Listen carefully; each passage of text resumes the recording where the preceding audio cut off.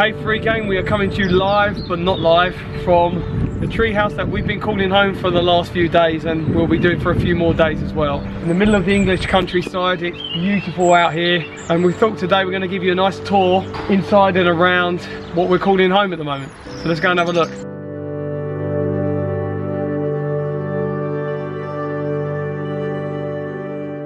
Now this tree is over 250 years old, and finding some of the information about this is quite amazing. It took 5 master craftsmen over 18 weeks every single day to make this structure and work it around the tree.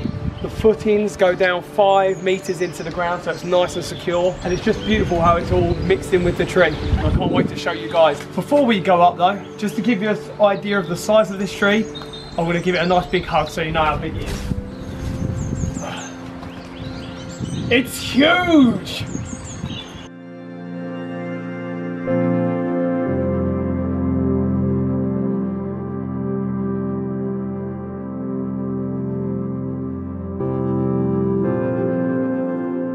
So this is the entrance to the treehouse, and I really like how they've got it in between these 2 branches. It really makes me feel like you're going in to live inside the tree. But before we go inside, I'm going to take a little sneaky shortcut and show you the outside balcony, which is all decked out here.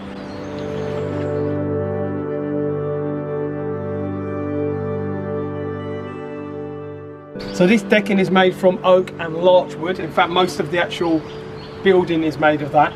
And it goes all the way around pretty much in the whole circle, 3/4 of a circle. You've got this great view overlooking the lake and the railway and the rest of the forest.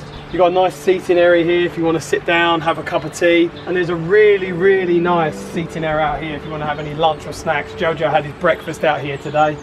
4 seats. There's even a nice little snug under here. What I love about the view out here is you get a real sense of how high up the tree is and how big it is being up here. It's a good 20 to 30 foot down, and you're really remote. There's no other neighbouring tree houses or other lodgings. It's just nice that you're on your own, you're secluded, and you really feel like you're out in the woods in nature.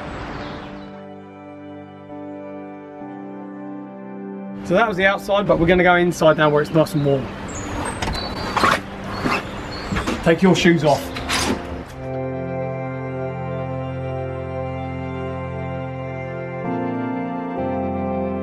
So coming into the living space, this is where we spent most of our time as a family so far. You've got a nice sofa there in front of a TV and DVD player. Jojo bought some DVDs with him, so he's been watching some films already. But it's a nice area just to relax. You can play games on the floor, build Lego, things like that. You've got a wood burning stove here to heat the whole room. We've just put another log in there now, so it's settled down for a bit, but when it's fully going, it will keep you nice and warm, cozy in here. But also you have some additional heating on the side here just to keep you warm.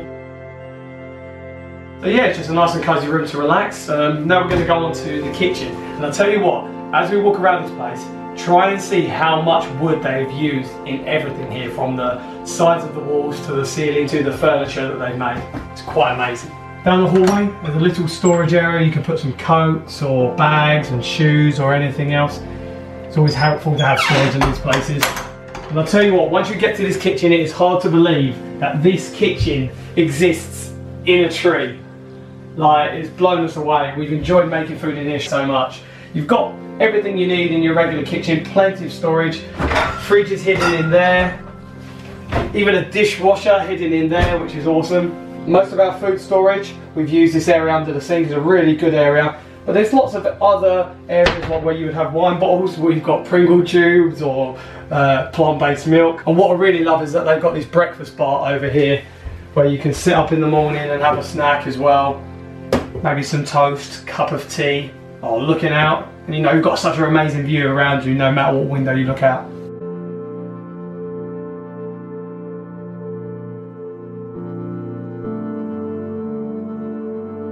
So there are kind of 3 levels to the treehouse. That was the first level, but we're going to go up to the next level where the first bedroom is now. Quite handy as well that they utilise little areas like this just for shelf space. But this is the first bedroom. Now this has got 2 beds in here. You'd maybe expect kids to stay here. Look at the size of the beds and the way it's almost like an adventure room. We've got this storage area here, and we've got loads of games in here, including real Monopoly and Scrabble. There's a Pirates of the Caribbean game, which I don't even know what that's about, but I'm looking forward to finding out. Even more storage under here, which means basically there's enough storage per bed or per child if each child has their own things to store. And the beds as well, they're really thinking about kids because they've raised up the mattress on this side, so it's got like a nice lip, a nice edge to stop kids falling out, or maybe adults as well. They put a little footstep in here as well just to make it easy for you to get on the bed. And again, you've got like the best view possible just to look out of the window. I almost want to be a kid and stay in here myself. I'd probably sleep down that end though. I might bang my head, I don't know. And up to the very, very top bed, we have a kid sitting here right now. You right, Jojo? Yeah, I'm watching Stampy. He's watching Stampy. They've got lighting specific for the bed as well, so if he wants to read a book in bed, it's just nice. It feels like a real escape just hiding up here. Yeah, and again, they've got this edge here as well to stop anyone falling out of bed. This is what I mean about utilising the wood from the tree and putting wood basically everywhere. These little legs that they've made for this footstep, like stand to get up, it's, I don't know, it's just so inventive. It's just like they're using as much as they can where possible. See you later, Jojo. So if the kids are a problem, you can just close them off. So that's the first bedroom. Then we're going to go up to the top floor where the big bedroom is.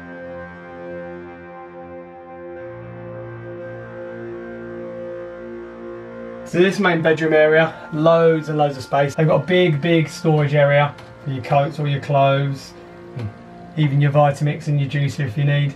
More storage here with a couple of drawers too. Do you know what? I just keep getting distracted again and again every time I'm walking around here because of the view you get to see absolutely everywhere. I really want to climb out there along that tree branch. I won't though. A lot of animals live in this tree, namely owls, so I don't want to go disturbing any of them. So as far as the bed area is concerned, we've got a vanity table there, which Casey was really excited about because sometimes you stay places and they don't really think of this, but they've got it spot on here, and a hairdryer too. And there's plenty of storage space underneath as well, which is really handy to get our suitcases out of the way. As for the bed though, here comes the big jump. Whee! The bed is comfy, plenty of room. Katie, of course, called the window just to wake up with the view. And I have to see the back of her head. The back of her head's pretty nice though. But yeah, it's just lovely to be able to wake up to and just the realisation that you're here in nature like this. Moving on to the bathroom. Check out this bathtub, man. This is such a cool bathtub. So deep. It's so deceiving as well. Once you get in there, you don't realise how much space there is. Don't you dare come any closer and touch the tap. But yeah, Katie was straight in this the first night we got here. And it's really, really nice that you can just sit in here and relax. You probably get 3 or 4 people in here. These windows, actually, one thing I'll tell you about, all of the blinds have to be kept down at night because the owls that live around here, the light coming out of here at night time could really disturb them. So we make sure all the blinds are closed every single night. We care about the owls. They're letting us live with them essentially. For the rest of the bathroom, we've also got a shower as well. I love these showers that we have overhead. It's just so enjoyable. And also we've got dressing gowns both for the morning. So yeah, really love this bathroom. Plenty of space and just so enjoyable. Nice to relax in. But we look after the owls too.